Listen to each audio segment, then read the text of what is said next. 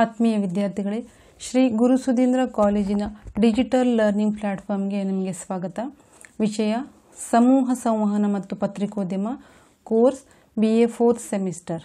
Topic ವೃತ್ತಪತ್ರಿಕೆ ವಿನ್ಯಾಸ ಮತ್ತು ರಚನೆ, ಅಂದರೆ ನ್ಯೂಸ್ ಪೇಪರ್ ಡಿಸೈನ್ ಮತ್ತು ಲೇಔಟ್. ಮೊದಲಿಗೆ ನ್ಯೂಸ್ ಪೇಪರ್ ಡಿಸೈನ್ ಅಂದರೆ ವೃತ್ತಪತ್ರಿಕೆ ಪುಟ್ಟ ವಿನ್ಯಾಸವನ್ನು ನೋಡೋಣ. ಪ್ರತಿಯೊಂದು ಪತ್ರಿಕೆಗೂ ತನ್ನದೇ ಆದ ವಿನ್ಯಾಸವಿರುತ್ತದೆ. ಕಲಾವಿದ ಪತ್ರಿಕೆಯ ನಾಮಫಲಕ ಸೇರಿದಂತೆ ಪ್ರತಿಯೊಂದು ಪುಟವನ್ನು ವಿಭಿನ್ನ ರೀತಿಯಲ್ಲಿ ವಿನ್ಯಾಸಗೊಳಿಸಿ ಮೂಲ ಮಾತೃಕೆ ಅಂದರೆ ಪ್ರೋಟೋಟೈಪ್ ಪ್ರತಿಯೊಂದನ್ನು ಸಿದ್ಧಪಡಿಸಿರ್ತಾನೆ. ಈ ಮೂಲ ವಿನ್ಯಾಸಕ್ಕೆ ಅನುಗುಣವಾಗಿ ಪ್ರತಿದಿನ ಉಪಸಂಪಾದಕರುಗಳು ಪುಟವನ್ನು ವಿನ್ಯಾಸಗೊಳಿಸಬೇಕು. ವಿನ್ಯಾಸಕಾರನು ಪ್ರತಿ ಪುಟಕ್ಕೂ ಅದರ ಗುರುತು ಲಕ್ಷಣಾನುಸಾರಿ ಪುಟಗಳನ್ನು ವಿನ್ಯಾಸಗೊಳಿಸಿರ್ತಾನೆ. ಮುಖಪುಟದಲ್ಲಿ ಜನ ಹೆಚ್ಚಾಗಿ ಮೊದಲು ಗಮನಿಸುವ ಹವಾಮಾನ ಸುದ್ದಿ ಎಲ್ಲಿರಬೇಕು, ಅದರೊಂದಿಗೆ ಯಾವಾಗಲೂ ಪ್ರಕಟಿಸುವಂಥ ಚಿತ್ರ ಯಾವುದಿರಬೇಕು. ನಂತರ 2 ಕಾಲಮ್ 3 ಕಾಲಮ್ ಸುದ್ದಿಗಳನ್ನು ಯಾವ ರೀತಿ ವಿನ್ಯಾಸಗೊಳಿಸಬೇಕು, ಇವುಗಳಿಗೆ ಛಾಯಾಚಿತ್ರಗಳು ಮತ್ತು ಗ್ರಾಫಿಕ್ಸ್ ಯಾವ ಅಳತೆಯಲ್ಲಿ ಇದ್ದರೆ ಚೆಂದ ಎಂಬುದನ್ನು ವಿನ್ಯಾಸಕಾರ ಮೂಲ ಪ್ರತಿಯಲ್ಲಿ ತೋರಿಸಿರ್ತಾನೆ. ಪುಟಗಳ ವೈಶಿಷ್ಟ್ಯ ಅಥವಾ ಹೆಗ್ಗುರುತುಗಳನ್ನು ಅವುಗಳ ವಸ್ತು ಪ್ರತಿರೂಪದಲ್ಲಿ ಅಥವಾ ವಾಸ್ತವ ಚಿತ್ರದಲ್ಲಿ ಬಿಂಬಿಸಿ ಪ್ರತಿಯೊಂದು ಪುಟದ ಅನನ್ಯತೆಯನ್ನು ಎತ್ತಿ ತೋರಿಸಿರ್ತಾನೆ. ವಾಣಿಜ್ಯ ಪುಟಕ್ಕೆ ಷೇರುಪೇಟೆ ಲಾಂಛನವನ್ನು ಅಥವಾ ಸಟ್ಟಾ ವ್ಯಾಪಾರದ ಸಂಕೇತಗಳಾದ ಗೂಳಿ ಕರಡಿಗಳನ್ನು ಪುಟ ಲಾಂಛನವಾಗಿ ಬಳಸಬಹುದು. ಕ್ರೀಡಾ ಪುಟಕ್ಕೆ ಕ್ರಿಕೆಟ್, ಹಾಕಿ, ಫುಟ್ಬಾಲ್ ಇವುಗಳ ಸಂಕೇತಗಳನ್ನು ಅಥವಾ ವಾಸ್ತವ ಚಿತ್ರಗಳನ್ನು ಬಳಸಬಹುದು. ಈ ಮೂಲ ವಿನ್ಯಾಸವನ್ನು ಇಟ್ಟುಕೊಂಡು ಉಪಸಂಪಾದಕರು ದೈನಂದಿನ ಪುಟಗಳ ಅಂದರೆ ಡೈಲಿ ಪುಟಗಳನ್ನು ವಿನ್ಯಾಸಗೊಳಿಸಬೇಕು. ಪುಟದ ಮುಖ್ಯ ಲಕ್ಷಣಗಳಿಗೆ ಧಕ್ಕೆ ಬಾರದಂತೆ ಉಪಸಂಪಾದಕರು ಪುಟ ವಿನ್ಯಾಸದಲ್ಲಿ ಚಿಕ್ಕ ಪುಟ್ಟ ಬದಲಾವಣೆಗಳನ್ನು ಮಾಡಿಕೊಳ್ಳಬಹುದು. ನೆಕ್ಸ್ಟ್, ವೃತ್ತಪತ್ರಿಕೆಯ ಪುಟ ವಿನ್ಯಾಸದ ಉದ್ದೇಶ ಮತ್ತು ಮಹತ್ವ. ವೃತ್ತಪತ್ರಿಕೆಯ ವಿನ್ಯಾಸದ ಮುಖ್ಯ ಉದ್ದೇಶ ಸುದ್ದಿಗಳು ಸುಲಲಿತವಾಗಿ ಹರಿದು ವಾಚಕರನ್ನು ತಲುಪಲಿ ಎಂಬುದೇ ಆಗಿರ್ತದೆ. ವಿನ್ಯಾಸವು ಕೂಡ ಒಂದು ಸಂವಹನ ಇದ್ದ ಹಾಗೆ. ಎಷ್ಟು ಸ್ಥಳವಿದೆಯೋ ಅಷ್ಟು ಸ್ಥಳಾವಕಾಶದಲ್ಲಿ ಓದುಗರಿಗೆ ಅರ್ಥವಾಗುವ ರೀತಿಯಲ್ಲಿ ಅಕ್ಷರಗಳನ್ನು ಚಿತ್ರಗಳನ್ನು ಬಳಸುವುದೇ ವಿನ್ಯಾಸ ಅಂತ ಹೇಳ್ಬೋದು. ಇದೇ ವಿನ್ಯಾಸದ ಸಂವಹನ ಕೆಲಸ. ಕಣ್ಣಿಗೆ ಸ್ಪಷ್ಟವಾಗಿ ಕಾಣುವಂಥ ಅಕ್ಷರಗಳನ್ನು ಬಳಸಿ ಅರ್ಥವಾಗುವಂಥ ಭಾಷೆಯನ್ನು ಬಳಸಿ ಅಕ್ಷರಗಳನ್ನು ಬಳಸುವಾಗ ಚಿತ್ರಗಳನ್ನು ಬಳಸುವಾಗ ಕಾಗದದ ಮೌಲ್ಯವನ್ನು ಮರೆಯಬಾರದು. ಕಾಗದದ ಖಾಲಿ ಜಾಗವು ಕೂಡ ಒಂದು ಸೌಂದರ್ಯ ಇದ್ದ ಹಾಗೆ.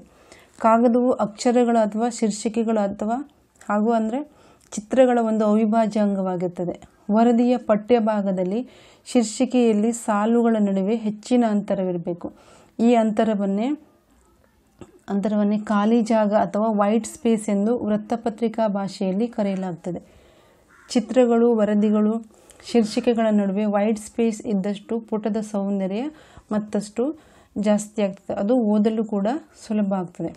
ಪುಟ ವಿನ್ಯಾಸದ ಉದ್ದೇಶ ಮತ್ತು ಮಹತ್ವಗಳನ್ನು ಇಂಗ್ಲಿಷ್ ಅಕ್ಷರ ಮಾಲಿಕೆಯ ಈ ಅಕ್ಷರದಲ್ಲಿ ಗುರುತಿಸಲಾಗಿದೆ.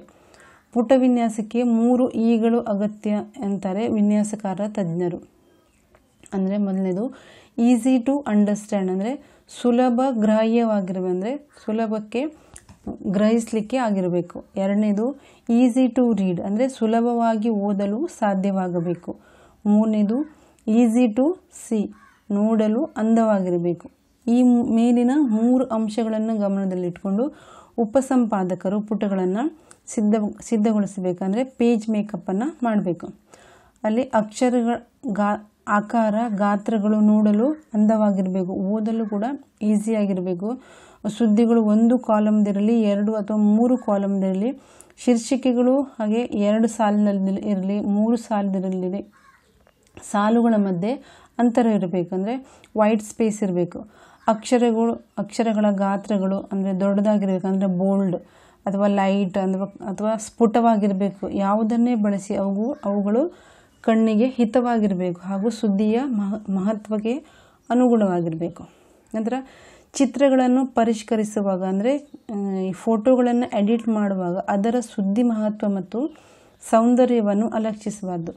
ಚಿತ್ರ ಚೆನ್ನಾಗಿದ್ದು ಅದಕ್ಕೆ ಸಂಬಂಧಿಸಿದ ಸುದ್ದಿಯ ಶೀರ್ಷಿಕೆ 3 ಕಾಲಮ್ ಇದ್ದರೆ ಚಿತ್ರವನ್ನು 4 ಕಾಲಮ್ಗೆ ದೊಡ್ಡದು ಮಾಡಿ ಚಿತ್ರದ ಕೆಳಗೆ 3 ಕಾಲಮ್ ಸುದ್ದಿ ಶೀರ್ಷಿಕೆ ಬರುವ ಹಾಗೆ ಮಾಡಬೇಕು.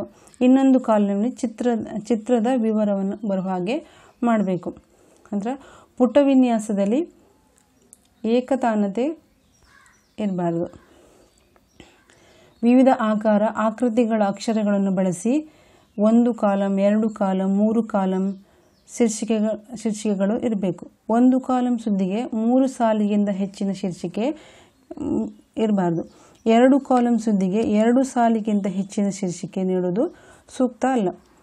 ಪುಟದ ತುಂಬ ಹೆಚ್ಚು ಚಿತ್ರಗಳನ್ನು, ವ್ಯಂಗ್ಯ ಚಿತ್ರಗಳು ಹಾಗೂ ಗ್ರಾಫಿಕ್ಸ್ಗಳನ್ನು ಹಾಕಬಾರ್ದು. ಸುಂದರವಾದ 4 ಅಥವಾ 3 ಕಾಲಮ್ನ ಒಂದು ದೊಡ್ಡ ಚಿತ್ರ, 1-2 ಸಿಂಗಲ್ ಕಾಲಮ್ ಚಿತ್ರಗಳು ಮತ್ತು ವ್ಯಂಗ್ಯ ಚಿತ್ರಗಳು ಸೂಕ್ತವಾಗಿರ್ತವೆ. ಚಿತ್ರಗಳನ್ನು ಒಂದೇ ಕಡೆ ಅಂದರೆ ಮೇಲ್ಭಾಗದಲ್ಲಿ ಅಥವಾ ಕೆಳಭಾಗದಲ್ಲಿ ತುರುಕಬಾರದು. ಯಾಕಂತ ಹೇಳಿದ್ರೆ ಚಿತ್ರಗಳು ಒಂದೇ ಕಡೆ ಇದ್ದರೆ ನೋಡಲು ಮತ್ತು ಓದಲಿಕ್ಕೂ ಕೂಡ ಕಷ್ಟ ಆಗ್ತದೆ. ಪುಟ ವಿನ್ಯಾಸದಲ್ಲಿ ಚಲನಶೀಲತೆ ಇರಬೇಕು.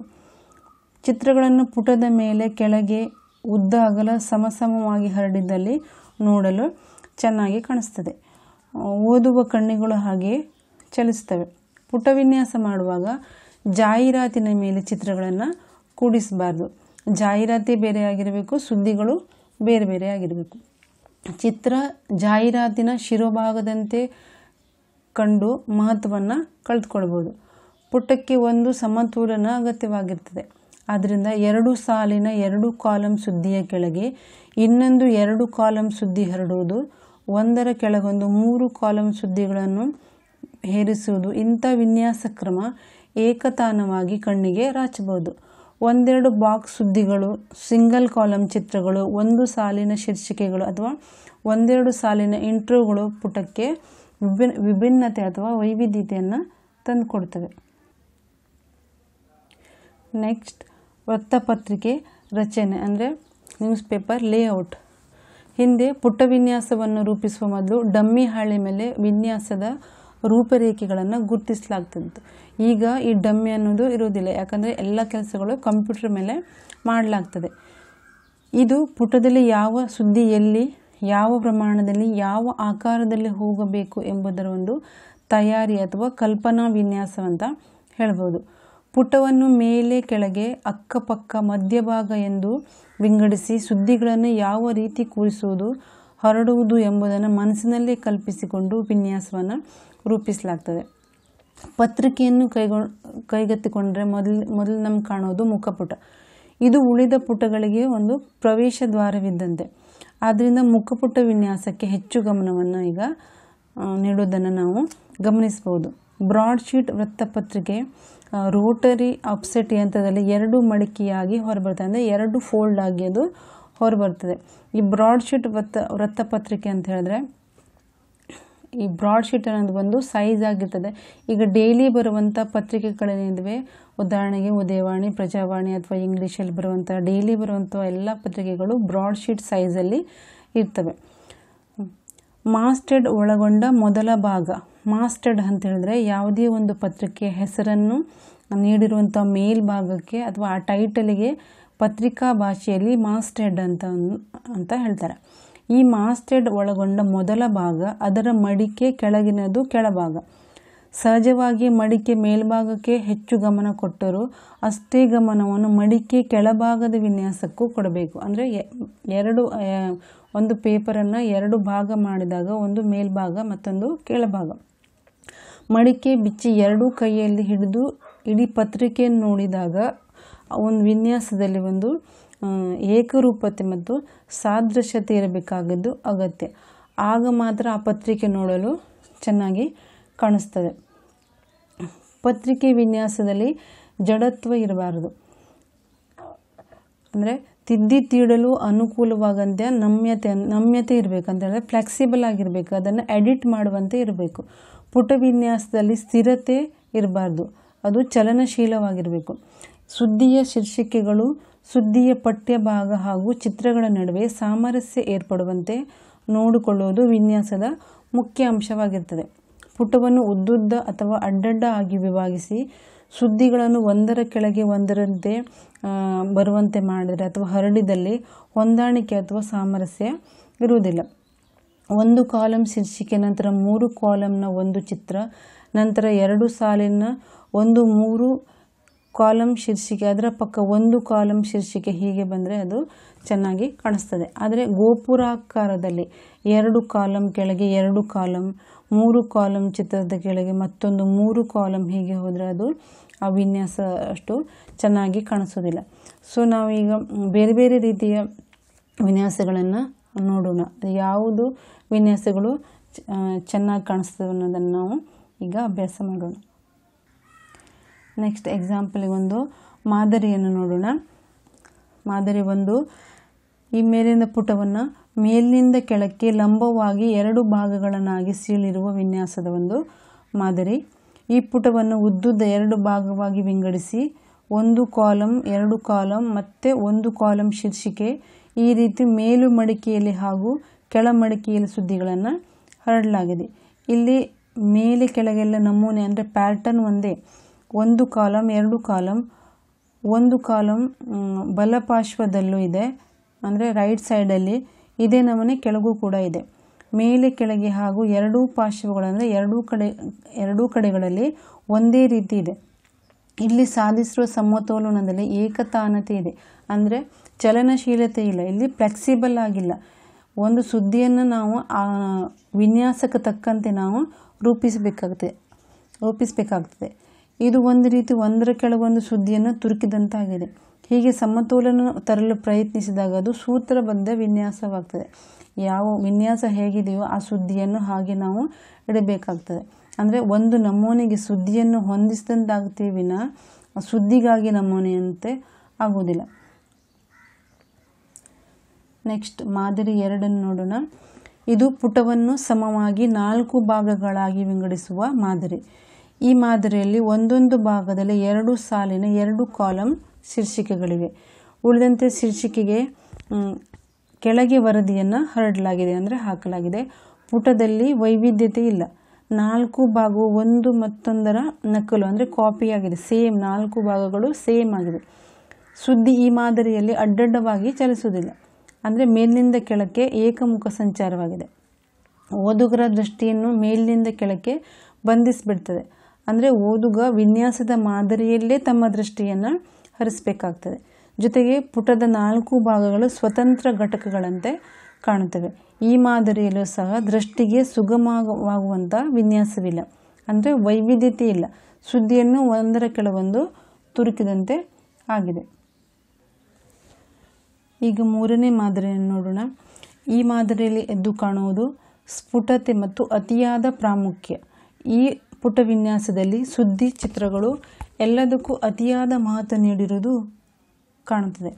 ಶುರುವಿಗೆ ಎಡದಿಂದ ಬಲಕ್ಕೆ 4 ಕಾಲಮ್ನ ಸಾಲಿನ ಶೀರ್ಷಿಕೆ, ಅದರ ಪಕ್ಕ ಎಡಪಾರ್ಶ್ವದಲ್ಲಿ 4 ಕಾಲಮ್ ಚೌಕಾಕಾರದ ಚಿತ್ರ, ಶೀರ್ಷಿಕೆ ಕೆಳಗೆ 2 ಕಾಲಮ್ನ ಲಂಬಾಕಾರದ ಚಿತ್ರ, 4 ಕಾಲಮ್ ಚಿತ್ರದ ಕೆಳಗೆ 2 ಸಾಲಿನ 2 ಕಾಲಮ್ ಶೀರ್ಷಿಕೆ, ಅದರ ಕೆಳಗೆ ವರದಿ. ಪುಟದ ಮುಕ್ಕಾಲು ಭಾಗವನ್ನು 2 ಚಿತ್ರಗಳು ಮತ್ತು 2 ವರದಿಗಳು ಆಕ್ರಮಿಸಿಕೊಂಡಿವೆ. ಅದರ ಕೆಳಗೆ 1 ಸಾಲು 8 ಕಾಲಮ್ ಶೀರ್ಷಿಕೆ. ಎಡಪಾರ್ಶ್ವಕ್ಕೆ ಅಂದರೆ ಲೆಫ್ಟ್ ಸೈಡಲ್ಲಿ ಶೀರ್ಷಿಕೆಯ ಕೆಳಗೆ ಇನ್ನೊಂದು 2 ಕಾಲಮ್ ಚಿತ್ರ. ಎಡಪಾರ್ಶ್ವದಲ್ಲಿ 5 ಕಾಲಮ್ನ ಒಂದು ಸಾಲು ಶೀರ್ಷಿಕೆ, ಅದರ ಕೆಳಗೆ 2 ಕಾಲಮ್ನ ಒಂದು ಶೀರ್ಷಿಕೆ ಮತ್ತು ವರದಿ. ತೀರಾ ಎಡತುದಿಯಲ್ಲಿ ಪುಟದ ಕೊನೆಯವರೆಗೆ 2 ಕಾಲಮ್ನ ಇನ್ನೊಂದು ಚಿತ್ರ ಇದೆ. ಇಲ್ಲಿ 4 ಚಿತ್ರ 4 ವರದಿಗಳಿಗೂ ಸರಿಯಾದ ಪ್ರಾಧಾನ್ಯ ನೀಡುವ ಪ್ರಯತ್ನವನ್ನು ನಾವು ಇಲ್ಲಿ ಕಾಣಬಹುದು. ಇದೊಂದು ಸರ್ಕಸ್ ಮಾದರಿ ವಿನ್ಯಾಸ ಅಂತಲೇ ಹೇಳ್ಬೋದು. ಪುಟದಲ್ಲಿ 2ಕ್ಕಿಂತ ಹೆಚ್ಚು ಆಕರ್ಷಣೆ ಇದೆ, ಆದರೆ ಇದು ಓದುಗರನ್ನು ಒಂಥರ ತಬ್ಬಿಬ್ಬುಗೊಳಿಸುವ ಆಕರ್ಷಣೆ ಅಂತಲೇ ಹೇಳಬೇಕು. ಮೇಲಿನಿಂದ ಕೆಳಗೆ ಕಣ್ಣು ಹಾಯಿಸೋದು ಅಥವಾ ಎಡದಿಂದ ಬಲಕ್ಕೆ ಕಣ್ಣು ಹಾಯಿಸೋದು ಗೊತ್ತಾಗೋದಿಲ್ಲ.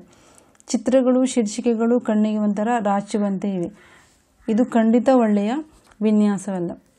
ವೃತ್ತಪತ್ರಿಕೆಯ ಪುಟಕ್ಕೆ ಒಂದು ಸಮಗ್ರತೆ ಇದೆ, ಅದನ್ನು ಭಾಗಗಳಾಗಿ ವಿಂಗಡಿಸಿ ನೋಡಬಾರ್ದು.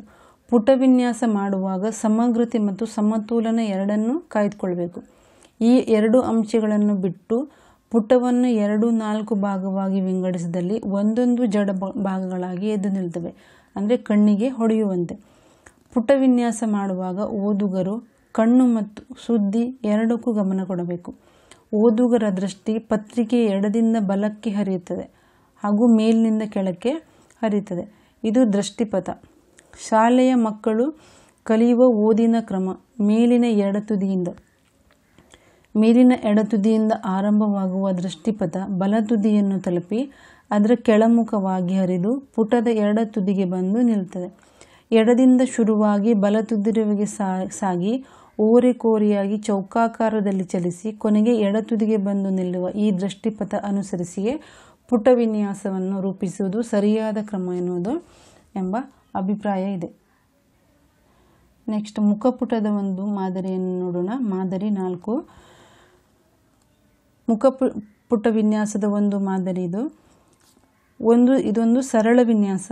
ಎಡತುದಿಗೆ 2 ಕಾಲಂನ 3 ಸಾಲು ಶೀರ್ಷಿಕೆಯ ಅಗ್ರವಾರ್ತೆ, ಪಕ್ಕದಲ್ಲಿ 1 ಕಾಲಂ ಬಾಕ್ಸ್ ಸುದ್ದಿ, ಅದರ ಪಕ್ಕದಲ್ಲಿ 3 ಕಾಲಂ ಚಿತ್ರ, ಮತ್ತೊಂದು 3 ಸಾಲಿನ ಶೀರ್ಷಿಕೆ ಸುದ್ದಿ, ಎಡಪಾರ್ಶ್ವದಲ್ಲಿ ಕೆಳಗೆ 4 ಕಾಲಂ 1 ಸಾಲು ಶೀರ್ಷಿಕೆಯ ಹರಡು ಸುದ್ದಿ ಇದೆ.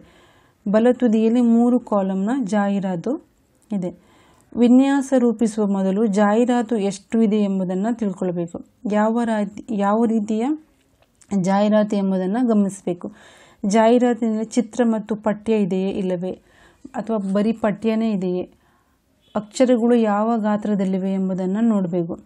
ಸುದ್ದಿ ಶೀರ್ಷಿಕೆಗಳ ಅಕ್ಷರಗಳು ಜಾಹೀರಾತಿನ ಅಕ್ಷರಗಳು ಒಂದೇ ಗಾತ್ರದಲ್ಲಿ ಇದ್ದರೆ ಅದು ಒಂದಕ್ಕೊಂದು ಡಿಕ್ಕಿ ಹೊಡೆದಂತೆ ಆ ದೃಷ್ಟಿಗೆ ಭಾಸವಾಗ್ತದೆ. ಇದನ್ನು ತಪ್ಪಿಸಬೇಕು. ಜಾಹೀರಾತಿನ ಚಿತ್ರವಿದ್ದರೆ ಸುದ್ದಿ ಚಿತ್ರವನ್ನು ಜಾಹೀರಾತಿನ ಪಕ್ಕದಲ್ಲಿ ಜೋಡಿಸಬಾರ್ದು. ಅದು ಒಂದರೊಳಗೆ ಕಲಿಸಿ ಹೋಗುವ ಅಪಾಯ ಇರ್ತದೆ. Thank you.